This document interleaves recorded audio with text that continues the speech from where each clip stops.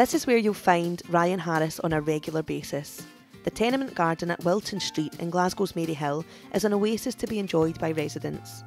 And it's just one of the many projects the environmental crusader has undertaken to transform the area for local people. Ryan, who's been homeless since the age of 17, recycles old items to be used in the garden, plants vegetables to be used for healthy meals, and has set up a composting area.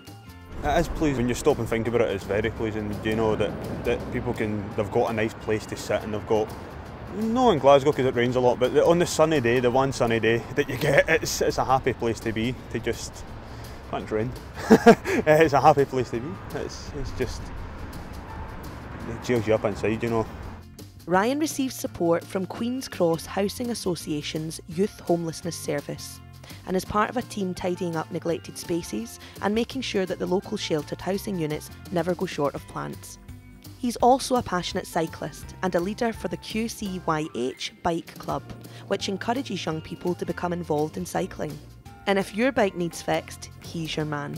Well, I'd like to be a bike mechanic, a professional bike mechanic, you know.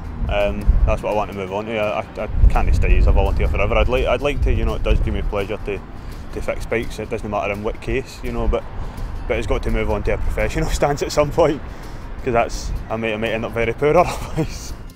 Tommy Kerr has supported Ryan for a number of years and can testify to his qualities.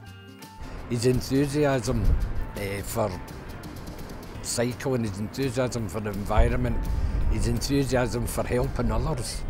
No, his attitude is absolutely amazing. That's what I would say his biggest quality is his attitude. It's no, we can't do that. It's right, how can we do it? With his love of the outdoors and the dear green place he lives in, Ryan Harris is a shining example to others, and he wins the Young Scot Environment Award.